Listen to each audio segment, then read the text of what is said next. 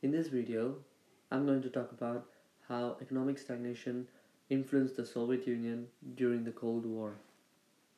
First of all, we need to understand the term stagnation. Stagnation is a long period of slow or negative growth. We will learn more about the economical situation of the Soviet Union before this economic stagnation. In 1961, Soviet leader Nikita Khrushchev told the Party Congress that the USSR would achieve full communism within 20 years.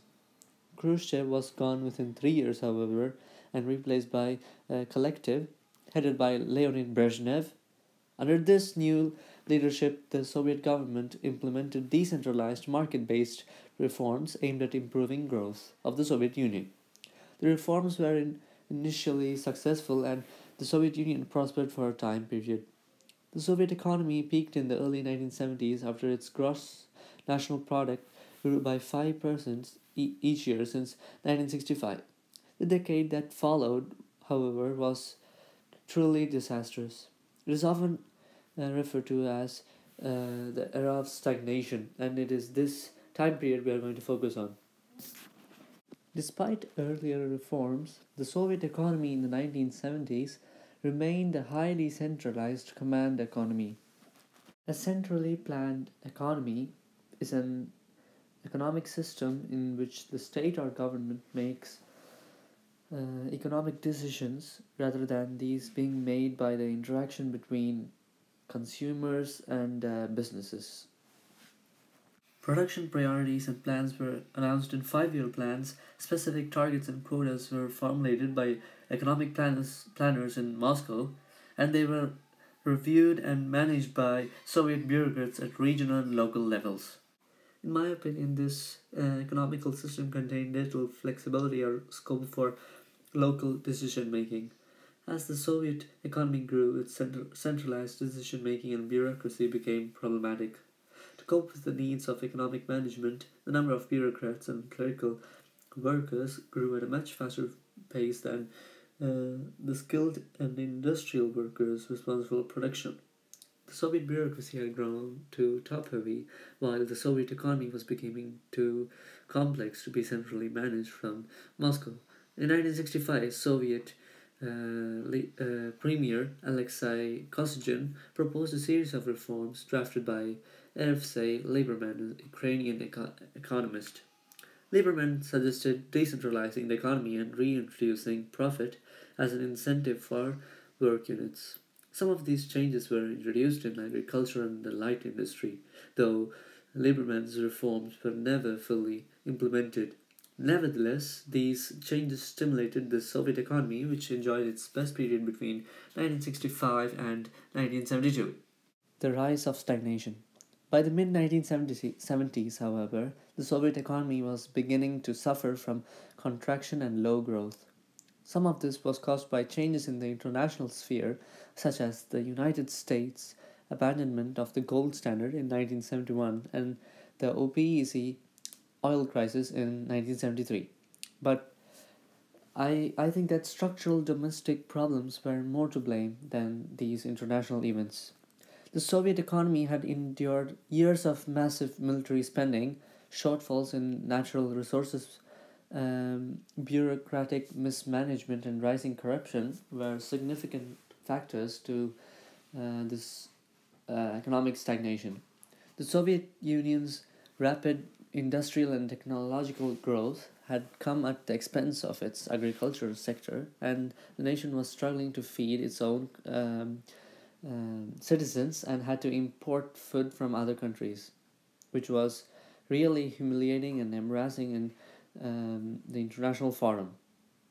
The import of grains from other countries caused a serious trade deficit for the Soviet Union.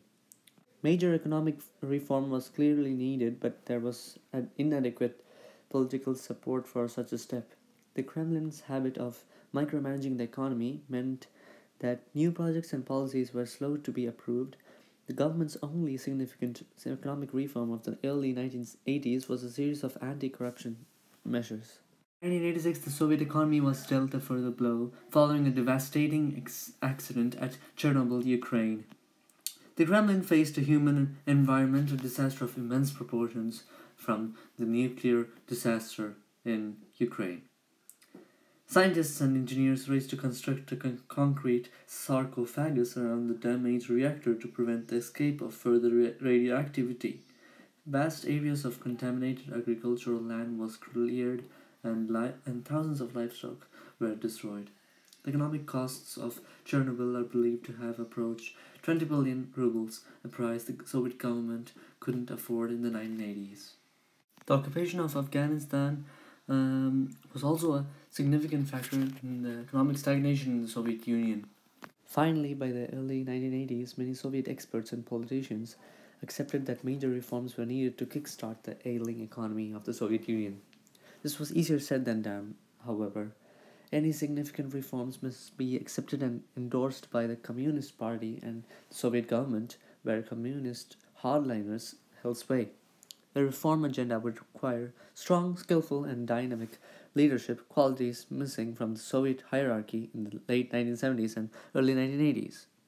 In 1985, Mikhail Gorbachev took over in the Soviet Union and introduced reform. To conclude, the Soviet economy thrived for a brief period between 1965 and the 1970s. However, centralized planning and control hindered further growth and the economy began to contract. Economic stagnation produced a decline in Soviet living standards, which were already lower than those of the West, as food and consumer goods became increasingly scarce. Other factors also had a detrimental effect on the Soviet economy, such as the 1973 oil crisis, the ongoing Soviet occupation of Afghanistan, and the 1986 Chernobyl disaster. By the early mid-1980s, it was clear that major reforms were required if the Soviet economy was ever to recover. The succession of conservative leaders achieved little.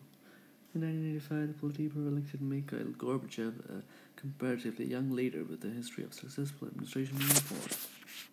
The end of the Cold War was brought about in part by the decline of the Soviet Union, which was caused by a long period of economic stagnation in the 1970s and 1980s. Thanks for listening. In the end, I want to add some of my reflections around this topic. I think that the Soviet Union would have fared much better in this time period if they had had a market economy instead of the centrally planned economy. A pure planned economy has only one personal group who controls what is produced, and all business work together to produce goods and services that are distributed by the government. And this type of system that the Soviet Union had is highly inflexible. And the reason they employed this system is that they wanted to avoid unemployment. But these systems tend to be not that as successful as other economic systems like the market economy, which is one that is free of external control. Individuals are left up to themselves to decide what to produce, who to work for, and how to get the things they need. And because of this, they do not need to wait for word from the government before changing their output. Companies under market economies can quickly keep up with fluctuations in the economy, and this tends to be more efficient than regulated markets. So, as I said, the Soviet Union would have fared much better with a market economy, as for example the US had, and this would at least have hindered the collapse that they faced in the end of this era of stagnation.